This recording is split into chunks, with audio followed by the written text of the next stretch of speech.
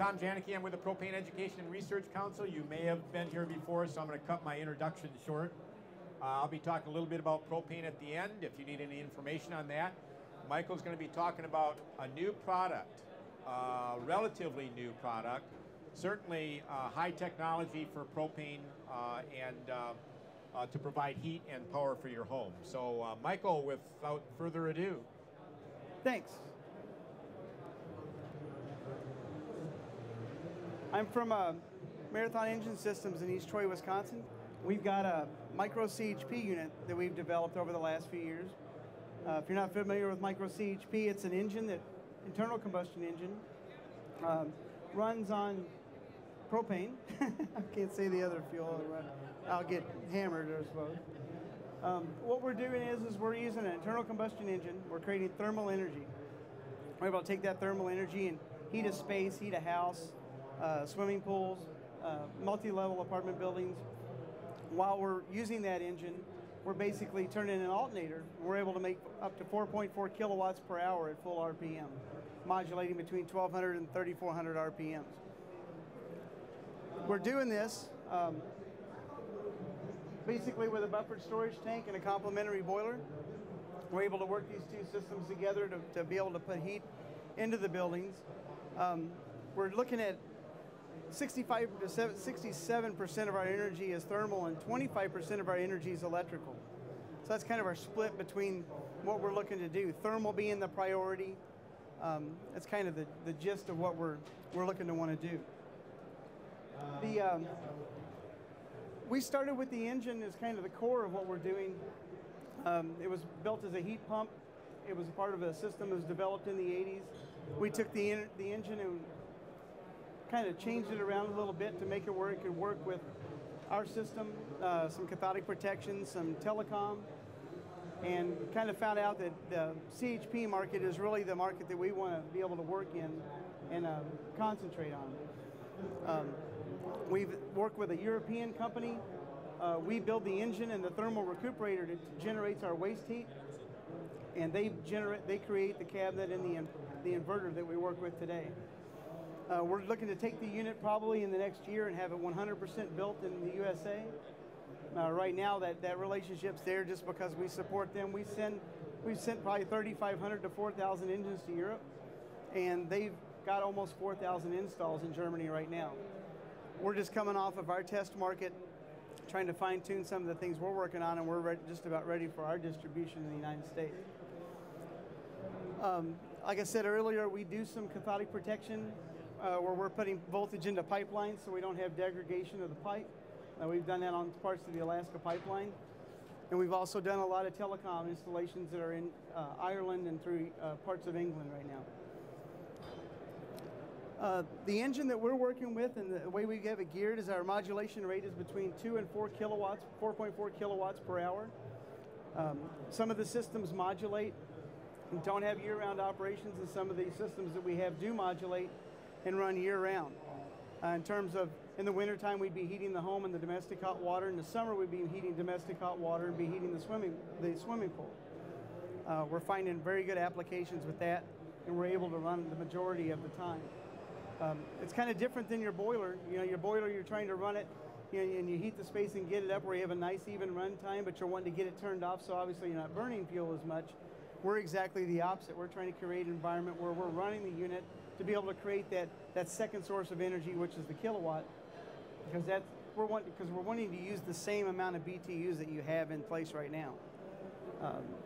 Our fuel costs, we don't see on average, or where we're increasing fuel costs in the home more than 2 or 3%. But definitely, if you look at, you know, if we was to run 3,400 RPMs all the time, 24 hours a day, we're making almost 3 megawatts or 3,000 kilowatts of electricity in a month. You take the 3,000 times a kilowatt ratio of anywhere from 17 to 22 cents a kilowatt, you're making anywhere between $500 and $700 a month worth of electricity. So that's really the benefit we're looking at, is to say we're going to use the same amount of BTUs in the home, but we're going to create this enormous amount of electrical energy monthly. We have some jobs through Connecticut that are running right now where people in the wintertime, once their air conditioning and their pool pumps are shut off, then they got electrical costs of anywhere from $16 to $35 on a 7,000 to 8,000 square foot home. So we're seeing very good success in that happening. The concept of the system is really quite simple. What we're doing is we're working, if everybody can see, is we're running the Echo Power. We're putting it into a buffer storage tank. We heat the tank from the top, and we start to stratify the tank and build up heat into the tank. During that happening, different thermostats, zones, swimming pools, water heaters, whatever in the home could call for heat. And then we start to change, and we'll start taking heat back out of the buffer tank. The Echo Power is running throughout this entire process. What we have is whenever the moment comes where we cannot make enough heat, and that's done by design because we want the unit to run all the time, then we'll have the boiler come on to complement that. If we size the Echo Power to set point temperature, whatever you're going to use in the home, what will happen is the boiler would reach set point and turn off. We're wanting to run that boiler or run the Echo Power all the time. So we need to have that happening, and that's why we're kind of undersized by design. The buffer tank basically is like a boiler now. It's holding all the energy that we have. It is delivering the heat to the different heating circuits and the different zones that you would have, like an indirect hot water heater or all these different things. We have different sensors in the tank, so as we start to build up heat in the tank, we'll sense that. Instead of hitting the wall and turning the unit off once we hit set point, we'll start to see that stratification, and we'll start lowering the RPMs in the unit so we can run longer to create more electricity and still using the same amount of BTUs in the home that we would have with a boiler or a furnace. And that's one of the biggest compliments that we've seen to the Echo Power product. Got a couple of case studies that we've worked with. It's been really successful. In Epping, New Hampshire, it was kind of the first job that we did over here on the East Coast. They had two big Well-McLean oil-fired boilers in. Oh, I thought he was talking to me, sorry. Basically what they had is you can see on the side and how familiar everybody is with boilers and things like that, but two 400,000 BTU boilers, every time somebody would wash their hands in a sink, the coil would come on, they'd fire 400,000 BTUs of input to wash their hands in the sink. Basically they needed about, it's 15,000 square feet, and they had a heat loss of about 300,000 BTUs with over 700,000 BTUs of input. So it was very inefficient. What they ended up doing is they took the two boilers out. They brought our system in with I can't remember the brand of the boiler. It was a 300-something thousand BTU, 90% efficient condensing boiler. And they put our system in. They went to two 1,000-gallon tanks of LP. And then our payback was instant over the first winter. I mean, like over the first few months, it was, now that was 2 years ago, and if you remember, oil rate was a little high. But anyway, they put that in. Our anticipated was in the 4-year mark. We're in year 3 of that project, and we're right on task for that as far as our payback scenario in the building. The town of Epping instituted an efficiency standard to where if you come into the town and you're going to build something, a certain percentage of what you do had to be either a certain amount of green type technology or a certain level of energy efficiency to be able to get your building permit or to do a certain amount of remodel to a project. It's kind of the first of its kind that it happened, and they've been a model to other communities in the last few years as far as how to get things like that done. They did put some solar PV in, and then one of the biggest energy savings they had along with the windows and doors that they put in was the Echo Power product.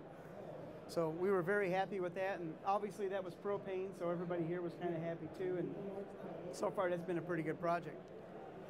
On some multifamily apartments, we're doing a lot of that work too. We haven't got into the thermal part of it, but a lot of the potable water demands have been very high. Where you got systems to where we're going into the boiler. They'll put in like 1,000-gallon storage tank for up to 150-unit apartment building. Let's get to that.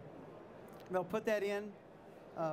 Basically, we have two of our Echo Powers, and they have their boilers set up. Our Echo Powers run 3,400 RPMs, wide open, every day, 24 hours a day, 7 days a week, 365 days a year, doing nothing but making potable water for this apartment building in the Bronx. One of the good things that we're seeing in this study, when we put this in, is that the utilities and the different people with fuel is they're offering discounts on the fuel. So if you use CHP, you're coming in at a different rate. Some of the propane contractors might see that and wince a little bit, but I mean that's kind of what we're seeing in some of these jobs in the East Coast. But what we're seeing here is that we're making just about 6 megawatts an hour. They have a high electrical rate in the Bronx at about 25 cents. And we've been seeing that $16,000 to $17,000 a year annual byproduct electricity creation been happening fairly consistent. Some of the different applications we're looking at are obviously anything that we can use thermal energy on. Hotel, motels, laundries, apartments, high-end homes. We're seeing a lot of these things coming into play where there's some reheat humidification on commercial loop systems that do humidification, and they got to have these different types of thermal energy applied into them. Chiller loops that are coming up to temp. So the hydroponic farms, we're actually getting ready to do a big project down by Chicago. They have the fish that swim. Believe it or not, this sounds crazy, but the fish swim around and they eat everything, and then what they eat and produce and keep fertile as far as the water is concerned. They have like 5 1,500-gallon tanks that they have to keep at 85 C all the time. They spend a tremendous amount of energy keeping these tanks up to temp for these things to live. And basically, we're going to have our EcoPower units in there. They're going to be taking care of all that. So those are some of the applications that we're looking that we could get into. I had one more project I wanted to show you. This is a residence that we have in Dover, Mass. And he was the first swimming pool job that we ever did. Radiant heat, geothermal, a lot of big systems like that we've been seeing. And what they did is they put the geothermal system in, and they were running they had their electrical load that they were working with, and then they had our EcoPower unit come in, and we were stage 2, and the geothermal system was stage 1. And when the EcoPower would come on, they were looking at their electrical meter that they were spinning in the wintertime, and actually ended up switching the unit from geothermal being stage 2 and our EcoPower being the first stage. And that's been working really good too. Obviously in the Northeast, starting from part of Pennsylvania all the way up into Maine, you guys have a unique spark spread up here where your cost of your fuel isn't atrociously high, but your electrical rate is up there, so the spark spread has a really good gap to it. You come over into Wisconsin, into our area, our costs on fuel are a lot lower, and so is our electrical work. So the spread that we have on our electrical really isn't all that big. So you guys have a unique situation over here, probably more of a unique situation than California actually has. So those are some of the things that we're seeing that are happening with the unit and where you can sell it. It really isn't going to be able to be sold just everywhere. I have the unit over here. The reason I didn't bring it up here is because it weighs 900 pounds. There are some things in the unit as far as the way we collect the heat. The thermal recuperator that's in the unit, the way we take the heat out of the oil, it'd be a lot easier to try and explain that over there. So probably what I'm going to want to do is we'll probably close out what we're doing here and we'll move over to the unit, and then we could tour through the unit. I could explain how the unit works. I think that'd be a lot easier to do than trying to run back and forth and try and direct everybody to it. So if we could do that, I'll probably put this stuff down and we'll walk over by the unit.